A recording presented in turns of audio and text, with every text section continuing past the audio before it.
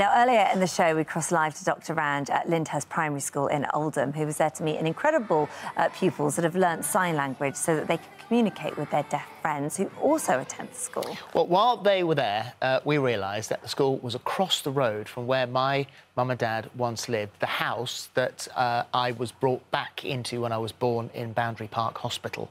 So we sent Dr Ranj to go and find it, 264... Heron Street. Have you found it, Ranj? Philip, I cannot quite believe this is happening. We are actually outside your very first home up here in Oldham. It is number 264, Heron Street, as you said, and I've actually located the current owner. This is the lovely Robert. And I'm just going to have a look here. Number 264, I'm not lying, I'm not making it up. And just look over there. That's the school that we were at this morning. That's mad. As I said, this is the lovely Robert who lives in right now. Hi, Robert. Hi, Robert. Hiya. When? Yeah, that's Holly and Phil. It's us. It's us. It's us. Right. When did you buy the house? How long have you lived there? About, I think you were about 2 when you left here. About 55, 56 years. Well, you've had it since then. I thought you were older than that, Phil.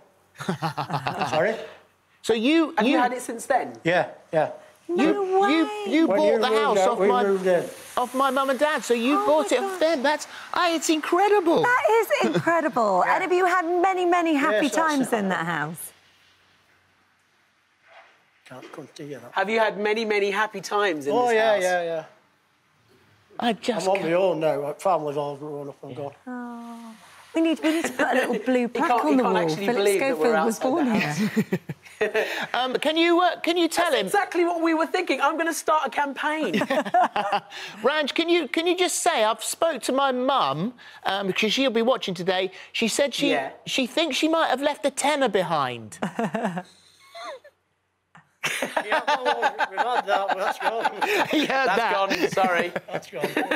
Long gone, Phil. Oh, my God. Can I just amazing. ask, this is a very personal question, and you don't have to answer this question, but can you remember how much you paid for it? Yeah, I can. You can? How much did you pay for it? 1,600. 1,600 quid? 600, yeah. Bargain? It was. Absolute bargain. Wow. She should have gone for 2,500. It's amazing. Thank you so much for talking to us. Thank you so much for opening your door to Ranj this morning. Pleasure. That has been the most amazing trip down memory lane. She'll be watching. I'm going to call her in the next commercial break. She will not believe it. Thank you very much indeed. Thank you. Thank you. Can you believe it? Bye-bye.